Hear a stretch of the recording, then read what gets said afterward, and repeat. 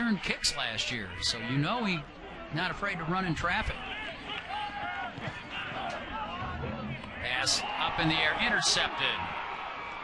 And still, finally brought down is Trey Caldwell. And he was trying to get into Josh Bowen. Josh was in double coverage, and I think the guy he should have been looking at was Adam Shapiro underneath, again, who was wide open.